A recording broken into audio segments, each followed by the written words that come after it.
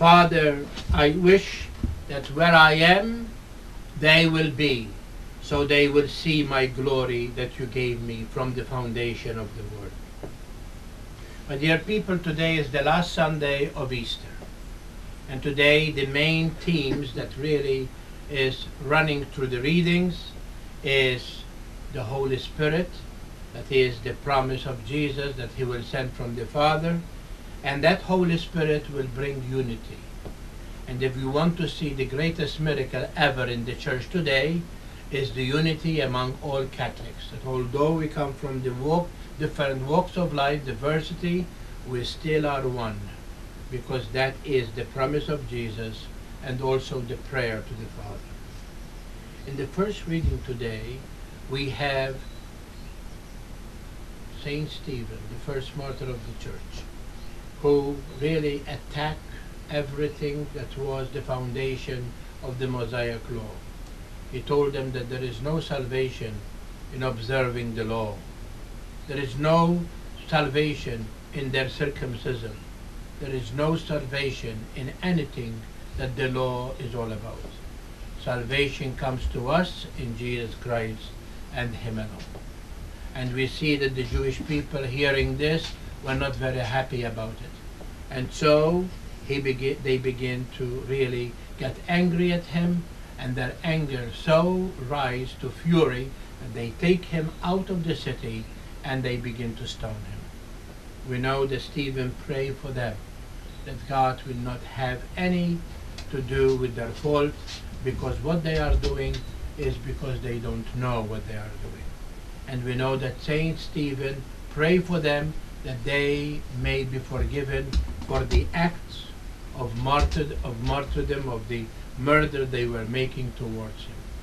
And so today Stephen is the first martyr, not only filled with the Holy Spirit, but also for the love that he has for the Church of Christ.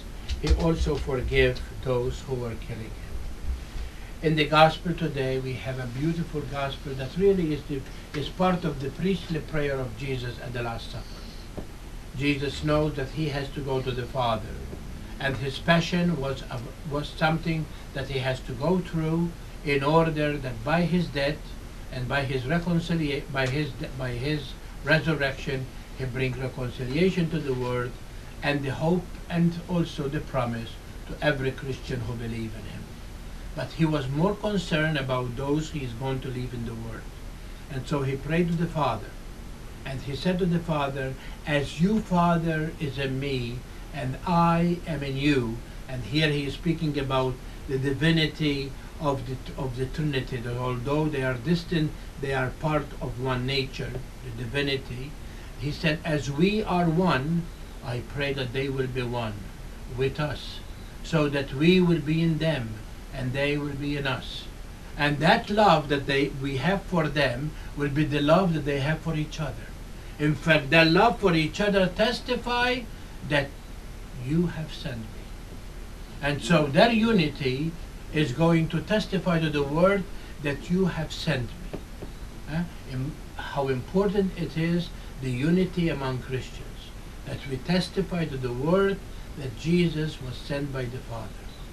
And then we go in the second reading today, taking from the book of Revelation, when John the evangelist and also the author of the book of Revelation, we saw him that he was in this mystery, in this vision, and there he saw Jesus as the groom, with the bride ready to meet him. And why? Because John is speaking about the parousia. He is speaking about the end of time, when Jesus will come to meet his bride, when Jesus is going to come and reward the bride. And how he's going to reward the bride? For what they have accomplished. The bride is all of us. We are the church. And we are going to get from Jesus what we have accomplished. We are going to be given our recompense. And that's why many people say, well, after we die, we will be with Jesus. According to the readings, we are going to be given according to what we have accomplished, what we have earned on the face of the earth. And so, he who is the Alpha and the Omega, as we see on the Paschal candle, Jesus, the beginning and the end, These are the first and the last letter of the Greek alphabet, the Alpha and the Omega. The Alpha and the Omega. And Jesus is the one who is the beginning and the end.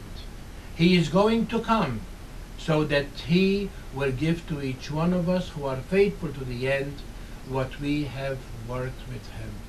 Jesus is going to come as he promised in the gospel. Father, I wish that where I am, they also may be. And that's why he said to his disciples, if I was you, I will rejoice that I was going to the Father, because I am going to the Father to prepare a place for you, so that where I am, you also may be. Not now, but when I come back. He is going to come back to take us to the Father. And this is the hope of every Christian. Now, when we read all these readings, how can this reading be applied to our life? By virtue of baptism, as we said at the beginning of the Mass, when we sprinkle the holy water on each one of us, it reminds us of our baptism. When for the first time, as we immerse in that water of baptism, and by the words of the celebrant, we were baptized in the name of the Father, Son, and Holy Spirit. At that very moment, we become part of that union with the Trinity.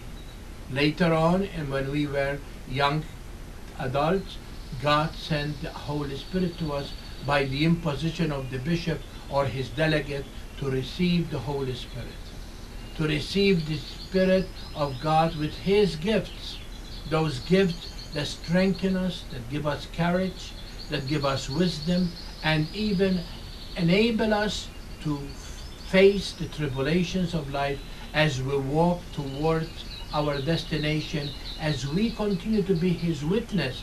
That is what confirmation is, that we will witness by our own life, even sometimes in the hardest of times, that we belong to Jesus, the Jesus that the Father has sent. And that's why today Jesus prayed that they may love one another. Where there is no love among Christians, there is no God. And where there is no God, there is no Holy Spirit, and there is no Jesus. And that's why the second reading today speaks to us, come Lord Jesus, come, Materna. Come Lord Jesus, come. That is the cry of the church. We as the bride, we invoke Jesus to come, because his coming is our glory. His coming is our fulfillment for what we believed and worked for. So as we come to the celebration of the Mass today, let us pray that that Holy Spirit within us will give us the courage we need to really understand that that Holy Spirit is that unites us together. That Holy Spirit that gives us the courage to profess and make Jesus known to the entire world. That Holy Spirit is who give us the courage in time of our hardship that we endure in this life that pass. And also we pray that that Holy Spirit will continue to unite us to the end. Where there is no unity, there is no Holy Spirit, and Christ cannot be found. Why? Because God is love. Where there is love, there is no room for fear, there is no room for hate, there is no room for division. Where there is God, there is only unity. And that's why Jesus today pray very intensively to the Father. In that beautiful part of the prayer, we call it the priestly prayer. So wherever I am, I want them to be. So I will share with them the glory that you gave me from the beginning. What glory? The glory of eternal life. The glory that the Father has prepared for his Son, and for those that they will believe in the message that the Son has brought from the Father, that message that sanctifies us and make us holy, that message that really make us reach our destination, which is heaven. This is the theme of today's liturgy, as we are continuing this novena of the Holy Spirit.